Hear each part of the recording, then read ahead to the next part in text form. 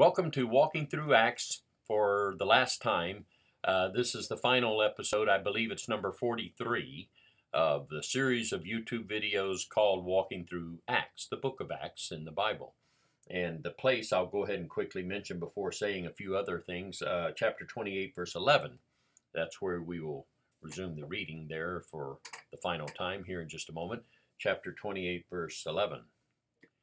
And since I have just said it's the final time, let me use this occasion, since it will be the last, to say thank you for those who have tuned in and watched either all or some of the videos. I'm not searching for compliments or comments, but I have received some, and I appreciate that. It's been good for me. I know you may think, how can that be? You've taught this so many times or read it so many times. How could it be good for you? Well, it just is. I'm not trying to explain how that is. I just know it's true. It's been very good for me. It seems to be always the case when I do Bible studies like this, either video or just in person, one-on-one or whatever, going through Acts or the book of Mark, which is a series. By the way, in case you're relatively new to this and don't know, there's a series prior to this called Walking Through Mark, and that might be of interest to you if you are unaware of that. That's on our YouTube channel as well. And one more thing, well, actually two, but one thing about the conclusion of this, and then I want to do a little setup for the reading. Some may be wondering, are you going to do more of another book of the Bible? I may. I'm leaning. Don't know that answers it, but it just says that I'm positive about the possibility. Will it be immediate? No, it will not be. Will it be the plan? In other words, just a few days from now to start a new series walking through a particular book of the Bible. That's not planned. In fact, I don't even have in mind for sure whether I'll do it. I'm just saying I'm leaning, and I don't have in mind, here's what I'm going to do if I do. And so there's a pause, if you will. If I do it, it will hopefully not be too long. And but I'm just saying it will not be immediate. Okay, chapter 28, a short setup. Paul the apostle, whom we left off last time, was had just been involved in a shipwreck with lots of other people too. Luke, for sure, is the writer of the book of Acts. He's on board. There may be others. 276, he says, were the people on the ship that wrecked on the coast of the little island known as Malta or Melita, just off the tip of Italy. And he had, I don't know about all the other prisoners, but he was on his way there in an appeal to Caesar. The right, if you want to call it that, to appeal to the Supreme Court was a citizenship right, and he was a Roman citizen, so he had that right. Not everybody had that, but he did, and he exercised it. Okay, I don't think I'll say much more. Some of more what I could say might come out in the first part of the reading, so let's just get right to it. I want to make sure we conclude this today. Chapter 28:11. After 3 months, let me just stop already. After 3 months on the Isle of Malta, after 3 months we sailed in the Alexandrian ship whose figurehead was the twin brothers, which had wintered at the island. And landing at Syracuse, we stayed 3 days. From there we circled round and reached Rhegium. And after one day the south wind blew, and the next day we came to Puteoli, where we found brethren, and were invited to stay with them 7 days. And so we went toward Rome. And from there, when the brethren heard about us, they came to meet us as far as Appiforum and 3 Inns. When Paul saw them, he thanked God and took courage. Let me just stop there to say that the Appiforum or Appian Way, that road from the south part of Rome heading towards the city of Rome, I was blessed. I was fortunate to see with my own eyes as a kid. I don't mean a small kid. I wasn't a teenager yet, but I was getting on up in age enough that I can recall. I can still imagine it in my mind. I think I was 10 or 11 maybe. I forget exactly. And my dad was there, my mother, and at the time I had 2 sisters. Later there were 2 other siblings, but at that time it was the 3 kids. I remember that. And I don't recall exactly what my dad said, but he probably said something about this is the road that Maybe the actual stones are still there in the road, which Paul and others may have walked on as they were heading towards Rome. And so, I don't know, a little bit of personal fascination with it, you might say. And I need to go all the way back to the beginning.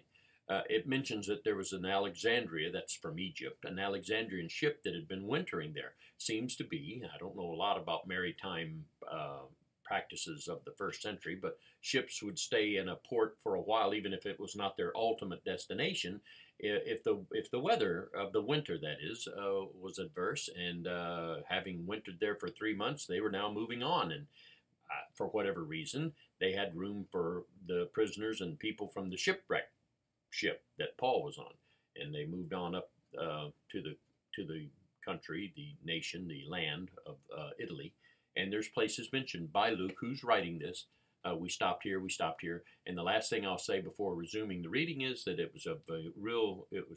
was thankful to God and very encouraged when he saw brethren.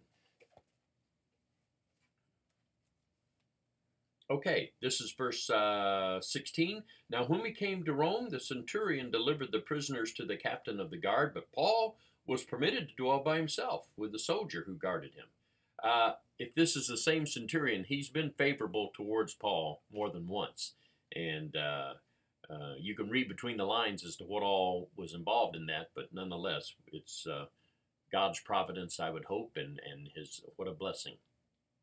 And he was still in prison, you might say, but had liberties, well, not liberties to leave, but flexibility, you might say, that some might not have had. Verse 17, and it came to pass after 3 days that Paul called the leaders of the Jews together. So when they had come together, he said to them, men and brethren, though I've done nothing against our people or the customs of our fathers, yet I was delivered as a prisoner from Jerusalem into the hands of the Romans, who, when they had examined me, found wanting to let me go, because there was no cause for putting me to death.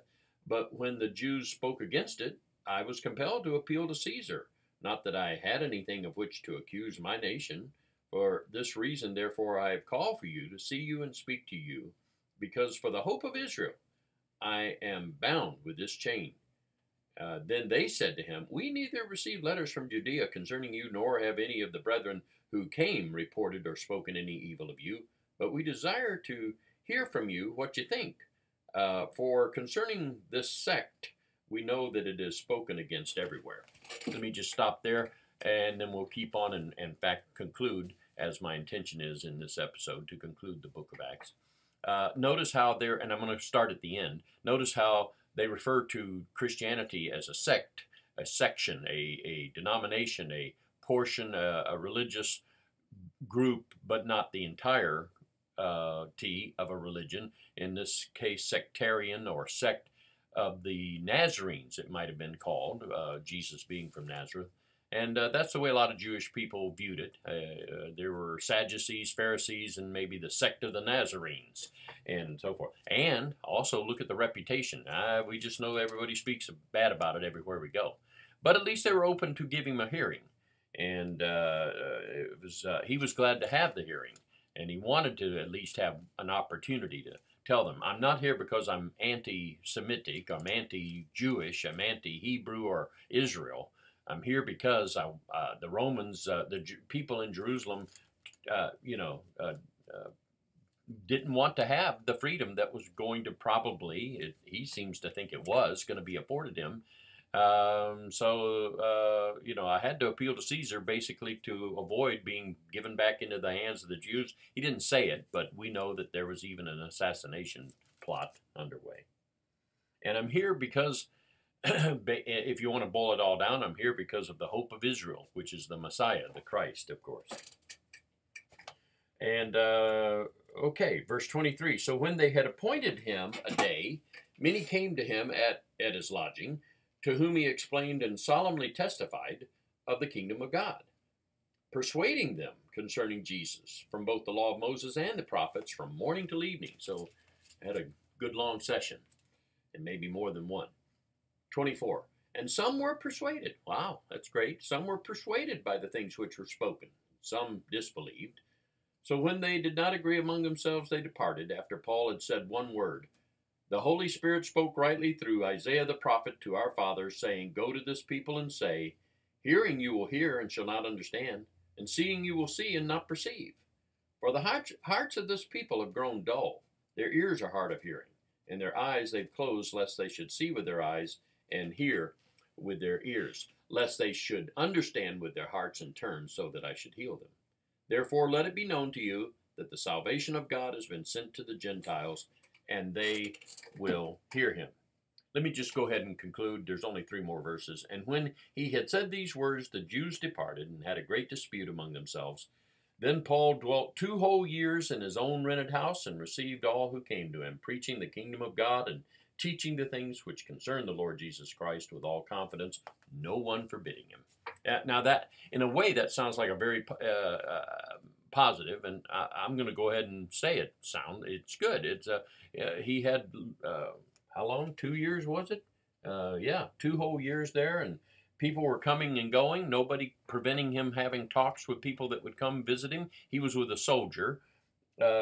May have even been chained to him, but for sure he's not able to leave and go elsewhere, but they could come to him.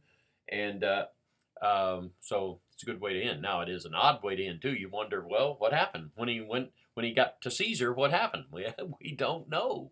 One of the interesting things about Scripture is what sometimes is not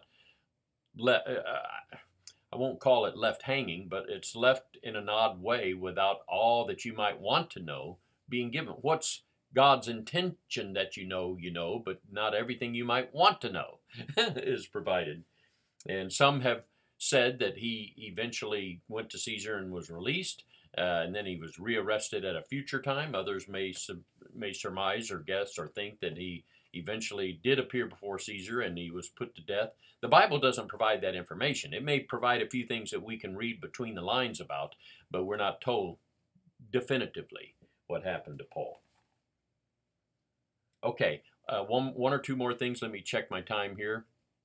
Okay, just a couple minutes left, and that's going to work fine. 1 or 2 more things. It was interesting that some were persuaded and some disbelieved. And when I say interesting, it never is going to be that everybody turns, but you may win some. And he was able to persuade and win some. He's concerned, though, that a lot of them are not, and he even puts a quote from Isaiah on them that people can just be so hard of hearing, which is how we'd sometimes say it, dull of heart and hard of hearing, and close their eyes to reality. And this is going to happen. It's been spoken of by Isaiah hundreds of years before this. Don't let it happen again, is I'm sure what he's hoping would be the case. And one more thing, verse 28, I just want you to know, though, salvation of God has been sent to the Gentiles. I don't think he's trying to stir up people. Maybe he is, but in case it's even wondered, why are you going to Gentiles? It was God's will, of course, and that they will turn generally. That's not, of course, without exception, but as a general rule, Jews would reject. As a general rule, non-Jews would receive the word of salvation in Jesus Christ. All right. Thank you again. I want to say that as I actually do wrap this up. Thank you, thank you, thank you.